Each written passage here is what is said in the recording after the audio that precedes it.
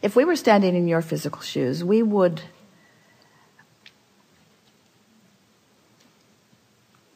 decide to be lazy. We're reaching for the perfect word. We would decide to be lazy for a little while. Because in your giving yourself permission to be lazy, you're giving yourself permission to allow your grid to fill in with everything that you've already chosen and put into your vortex.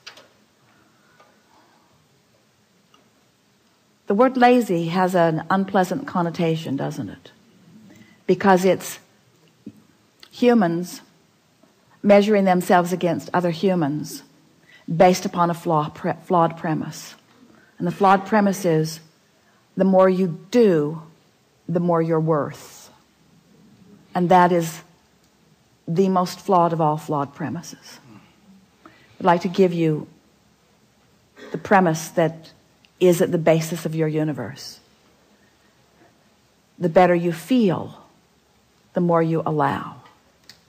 You could not be more deserving. You came as deserving beings into this time-space reality with powerful and clear intent. You've been mixing it up with others and defining what's important, not only to you personally, but important to you on behalf of others. You've included in your vortex the well-being of many others. In some cases, mass consciousness. In some cases, a community. In some cases, a family. But you've included in your vortex a desire for the well-being of far more than your personal self. But it is necessary for you to tend to the well-being of your personal self in order to be a productive advocate for the well-being for anyone else. In other words, you cannot give, or you cannot extend, or you cannot punctuate, or you cannot accentuate, you cannot assist anything that you are not already feeling. Which means, if you are wanting in an altruistic way to be of advantage to everyone you know, you first have got to find a way to be of advantage to yourself. Which means you want to carve out more time to be nicer to yourself. More private time. More time under the bridge. More time where others are not telling you what to do. More time when you are satisfying your own personal intention for things.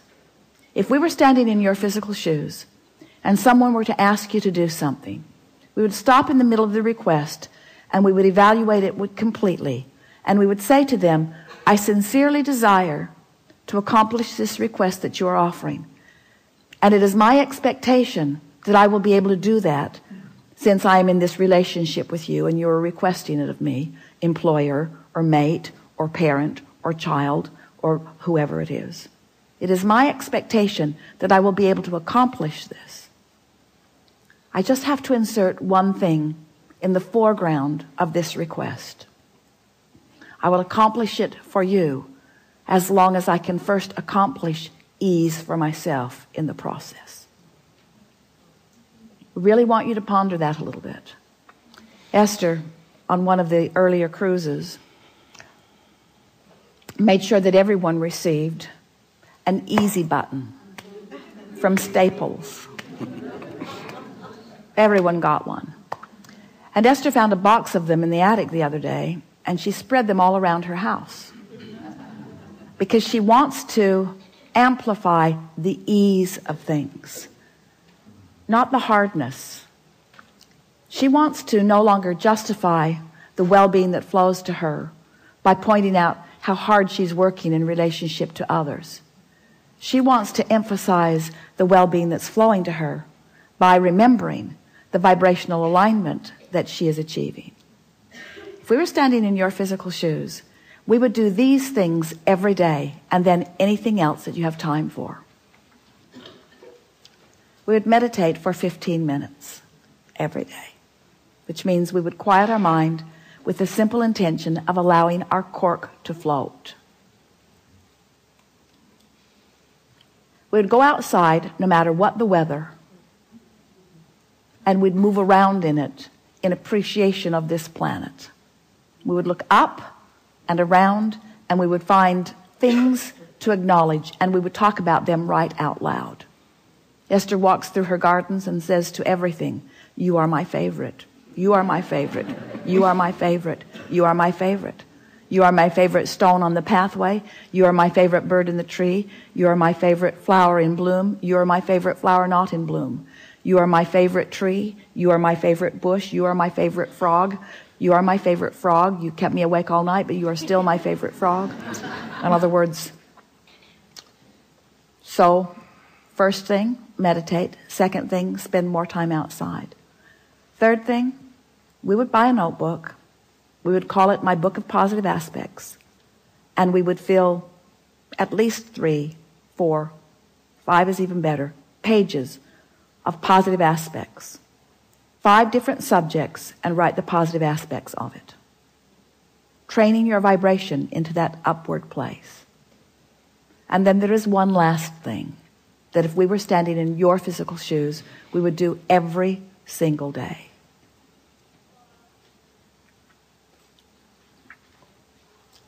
We would look upward and outward. It's best if you do it outside or standing at a window. And we would acknowledge that there are universal forces that are focused right at you. We would acknowledge by calling it by name, if you have a name that you like. And we would say, I acknowledge that I am the object of your positive attention, and I'm appreciating your continual gaze on behalf of my well-being. And today, no matter where I am, no matter where I am going, no matter what I am doing, and no matter who I am doing it with, I will be in conscious awareness that you too are there with me, appreciating me, supporting me, assisting me, acknowledging me, inspiring me, guiding me, having fun with me, acknowledging me, supporting me, assisting me, inspiring me, helping me, guiding me, aware of me, loving me, showing me, inspiring me, guiding me, helping me, uplifting me, showing me.